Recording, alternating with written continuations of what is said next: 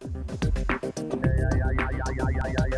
everyone, my name is Hao Li, and my goal is to bring 3D human capture technologies from film studios and research labs to everyone. The goal is really to augment our life with really new, exciting technologies, capabilities, and traditionally visual effects, people use performance capture technologies to bring digital characters to life. And they use mocap data and really uncomfortable mocap suits that actors have to wear to capture the body performances and the facial performances. So what if someday we can get rid of these markers and capture things directly, where the actor can just freely perform and we can capture everything at unprecedented details and in everyday environments? The biggest issue here is that from a computer vision standpoint, this is a very difficult problem, and it's just really very difficult to solve. So I was asking myself, what would be the right capture technology to solve this problem? So here we go. With the emergence of real-time 3D scanners, we can capture extremely highly detailed geometries very accurately, and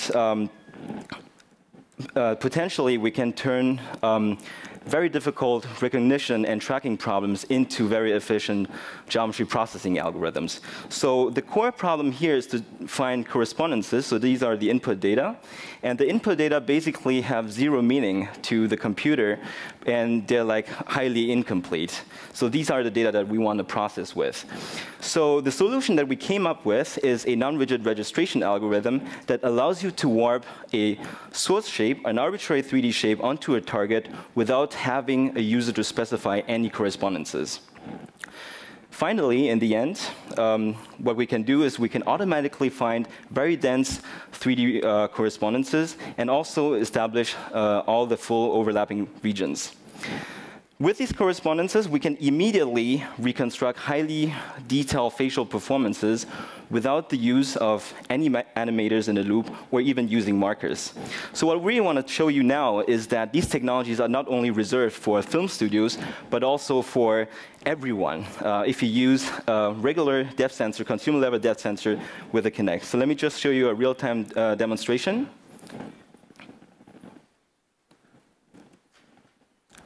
Can you see? So this is tracking in real time. This is a real-time facial animation system that we developed at Industrial Light and Magic. And I can talk through the head of a monkey. All right, let's switch back.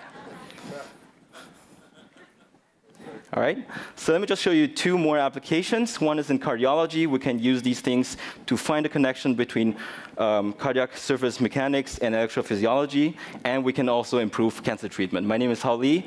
I'm an assistant professor at USC. Thank you very much.